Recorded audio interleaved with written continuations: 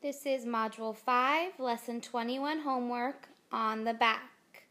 Number 3, use the number lines on the previous page to make the number sentences true. So you're going to have to flip your paper back and forth to look at the number lines to help you make these number sentences true. Start by finding 1/4 on your number line.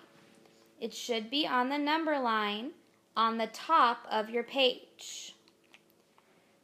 If you find 1/4, move your finger down to the bottom of that number line. You should see a fraction with the denominator 8. That numerator is 2. 1/4 equals 2/8. Now flip back on the front and find the fraction 6/4. Move your finger down to the bottom of the number line and find the fraction that is equivalent to 6/4 that has 12 as the numerator. You should find the fraction 12/8. Look back at the front and find the fraction 2/3. Move your finger down the number line and right underneath you should see a fraction with the denominator of 6. 2/3 is equal to 4/6. Keep flipping your paper back and forth to fill in the missing information for the fractions underneath. Number 4. Mr. Fairfax ordered 3 large pizzas for his class party. Group A ate 6/6 of the first pizza, and Group B ate 8/6 of the remaining pizza. During the party, the class discussed which group ate more pizza. Did Group A or B eat more pizza? Use words and pictures to explain your answer to the class. When I look at this picture, or this problem, I see Group A ate 6/6 of a pizza, and Group B ate 8/6 of a pizza. So I'm going to draw that. Here is Group A's pizza. I'm going to partition it into thirds first, and then continue to partition into sixths.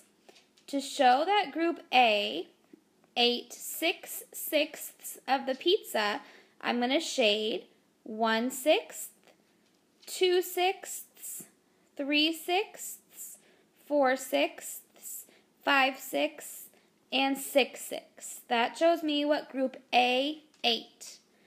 Now Group B ate 8/6 of a pizza. So Group B first ate 6 equal parts, just like Group A did. 1/6, 2/6, 3/6, 4/6, 5/6, and 6/6. But Group B was really hungry, so they had to eat more pizza to show 8/6. The denominator is still the same, so I'm still going to partition into sixths. And I'm going to count to continue. 7/6, 8/6. When I look at these two pictures, Group B ate more pizza because they ate more than one whole pizza. So I'm going to write Group B ate more pizza because 8/6 is greater than 1 whole. Letter B. Later, Group C ate all remaining slices of pizza. What fraction did Group C eat? Use words and pictures to explain your answer. So we're going to look at this picture here of what is left over. So I'm going to recopy that circle underneath, partition it into sixths, and I'm going to shade what Group B ate, which was 2 parts out of 6, which is 2 sixths. We're taking away, so now this is one whole. It's not along with the other pizza. That tells me that Group C ate 1 sixth, 2 sixths, 3 sixths, 4 sixths. Group